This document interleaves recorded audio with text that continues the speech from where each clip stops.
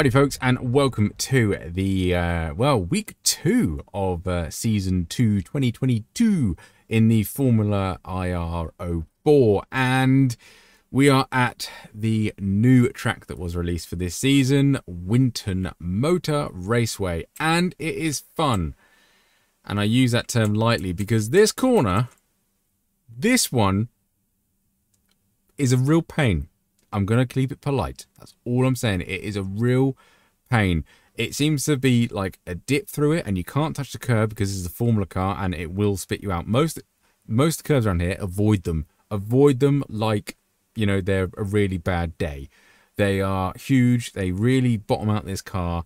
Any Formula car would, to be honest. But yeah, real pain in the rear. There are some curves like this one on the exit, which are lovely and flat. But this turn, I do not like it. It is turn something. I'll put the number on screen because I've already forgotten the corner number, but it is the third from last corner and it is a pain in the rear.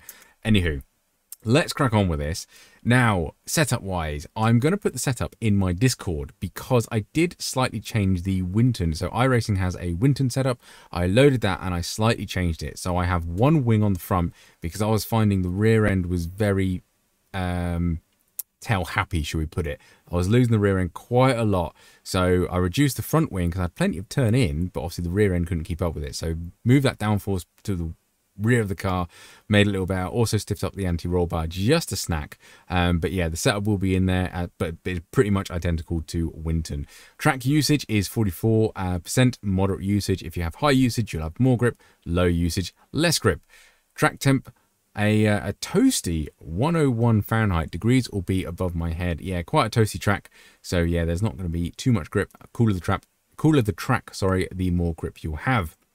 But the lap I'm going to show you is all the way down here. A 17. Can you see it above my head? Yes, plenty distance. A 117.340. I did a 117 before, a 17.5 before that, and a 17.4 after that. So yeah, mid to high 17s, I reckon keep practicing. I could nip into the 16s. My optimal was in the 16s, if I remember correctly. But yeah, mid 17s for me, I think, is a safe way. This is going to be a game of survival. I know this is a bit of a long intro. I do apologize for waffling.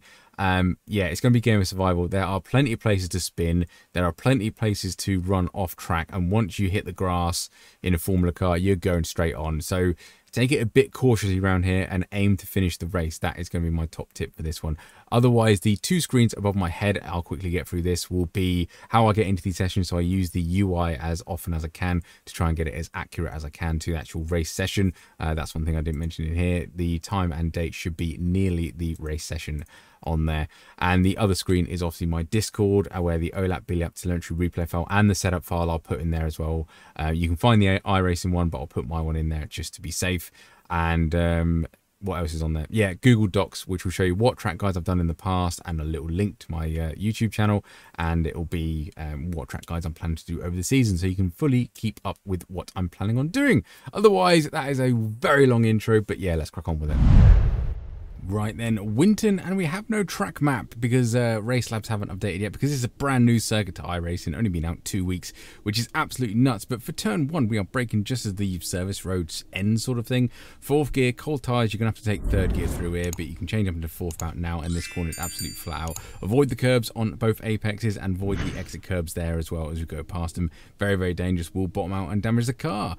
50-meter board, we are braking quite heavy in a straight line. Try not to lock up the tyres and ease the car into the corner here. Try and miss the curb. I do give it a little tickle as I go past, which is a bit too much, but you can use all of this curb on exit. Now with the halo bit in the way, you kind of want to curve the car around as the dirt kind of push you off the curbing.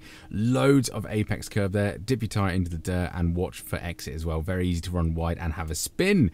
This corner is absolutely fantastic. You go into it flat out, and then as you get to the end of the curve, I'm going to have to mark it here.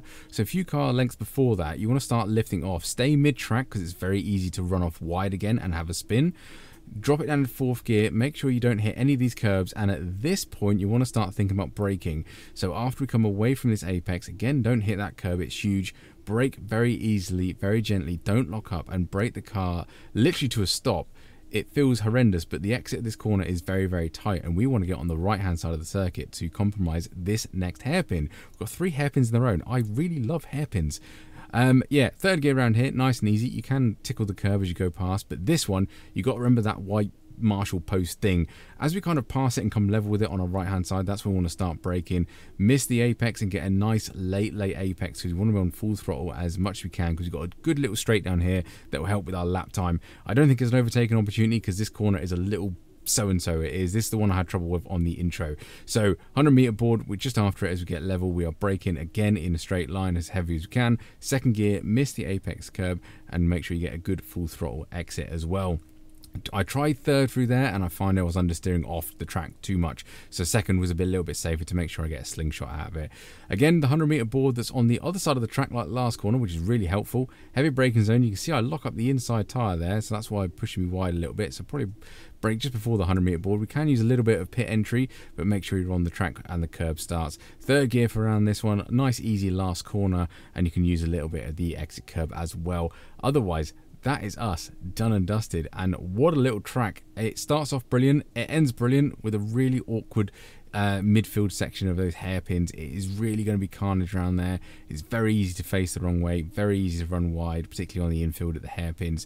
So just take it cautiously and aim to survive. Pit exit is just after this white wall here on the left hand side, so just be mindful of that if you are coming into turn 1 in the braking zone, or if you are exiting the pitch, you are going to have to want to join the racing line as soon as you can, but there is an apex right there. Yeah, so that is us cross line in a 1:17.340.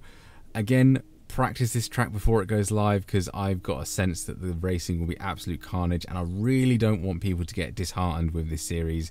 It started off very popular in week 1, obviously, and yeah, fingers crossed that momentum continues for the rest of the season. Otherwise, thank you very much for watching. Get subscribed, like the video if you did enjoy it and it helps you out, and yeah, catch you on the next one.